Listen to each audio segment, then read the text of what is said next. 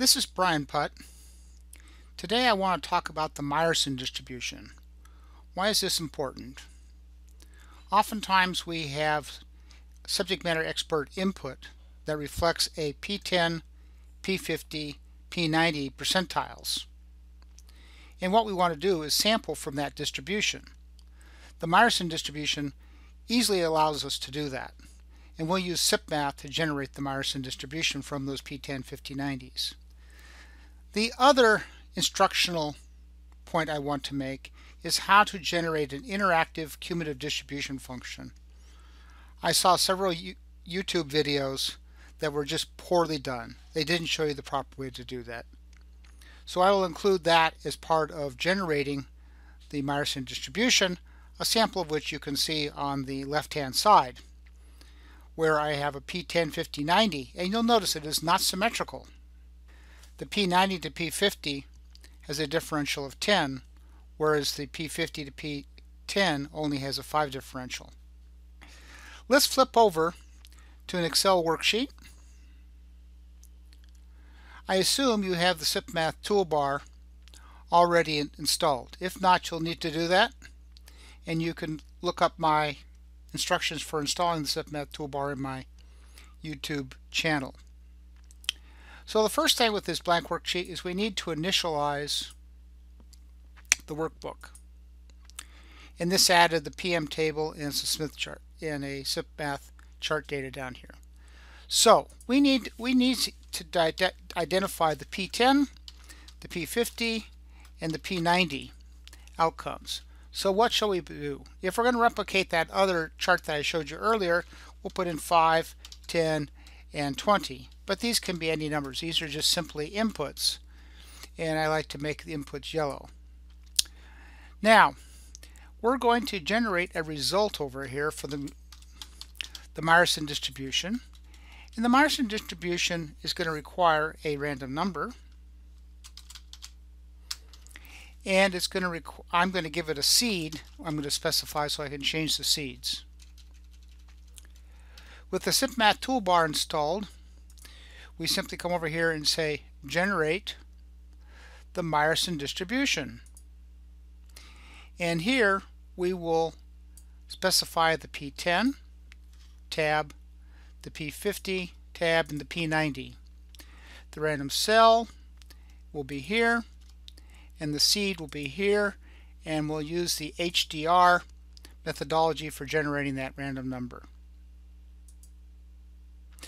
We've now generated the distribution, but now we need to store it someplace. So we will do that is go to SIPmath toolbar, define outputs. We'll need to give this a name. I'm going to call it D_Myerson. You could also point to a cell with the proper name. I don't want to use spark lines because I'm going to generate a cumulative distribution function. Okay, the results of this Meyerson distribution that matches the P10, 50, 90 is over here in the PM table. We can see that distribution. Other people would typically then sort this and do some other stuff. I'm going to make it much easier for you. It's something that you can use for lots of different distributions. What we're going to do is use the percentile command. And I'm going to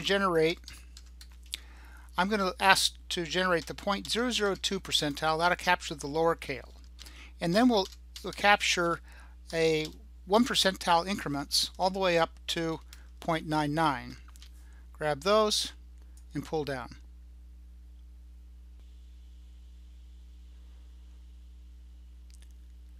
We can then delete these last few. We don't need those. And we'll put a 0.998 here. Now, up to the top again, we want to get the percentile, and we'll use percentile exe, of this distribution we defined using SIPmath called D Myerson. And we want the 0.002 percentile. I'll lock my A here because we may wish to add other distributions. And now I have the points to plot. To plot those points, I simply collect the percentiles insert a XY graph, and I'll do lines. I then go to design, select the data, edit the series, and specify the X values, which are the percentiles here. Okay. I now have my chart, and we can clean that up.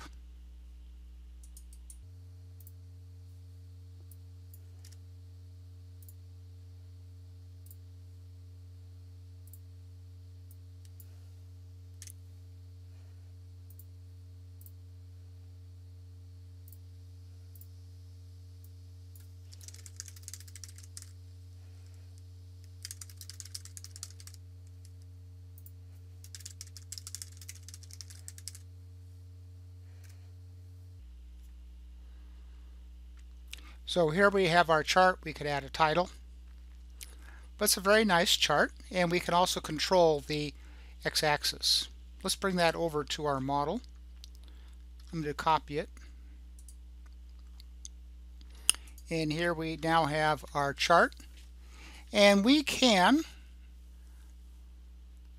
change these numbers here, and the chart will be interactive and change with it. So I could put in if I put in a title of 15, I now effectively have a normal distribution with a mean of 10 and some standard deviation representing, whatever it might be.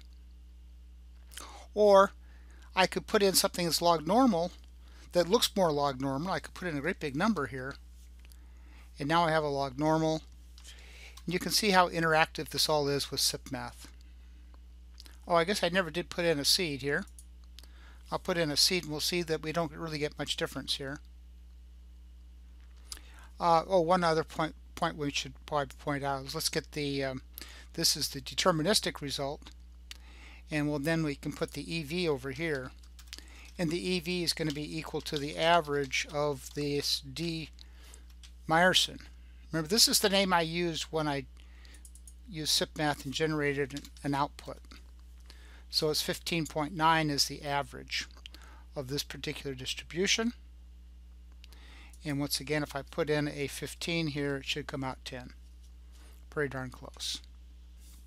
If you want some more information about SIPMath, please visit www.probabilitymanagement.org. You can download the toolbar there. There's some instructional videos, other appropriate materials also available. You might want to watch some of the other videos in my YouTube channel. You can contact me on LinkedIn or at brian@theputz.com. Thank you.